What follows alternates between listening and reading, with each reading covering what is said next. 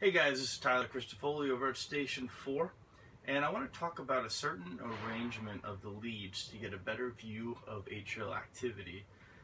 Dr. Sir Thomas Lewis invented a certain arrangement of leads to get a better look at fibrillation and flutter waves during atrial activity.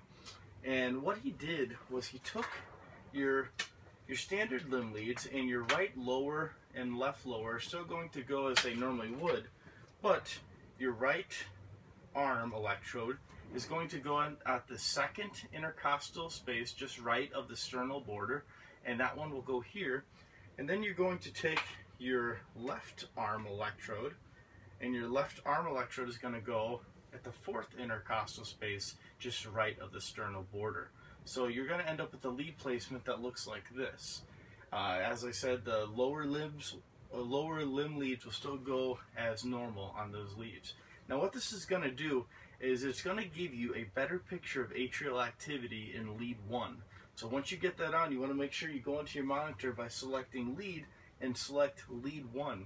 And this is going to give you a really good look. It's going to cut down the amplitude of the QRS complexes, because we know sometimes it can be hard to decipher atrial activity when you have big bounding QRS complexes or widening of the QRS complexes that can make deciphering a flutter or a fib more difficult. So I'm going to include some links and notes with this at the comment section of this video. I encourage you guys all to get out in your ambulance, go ahead and try it, and let me know what you think. Take care.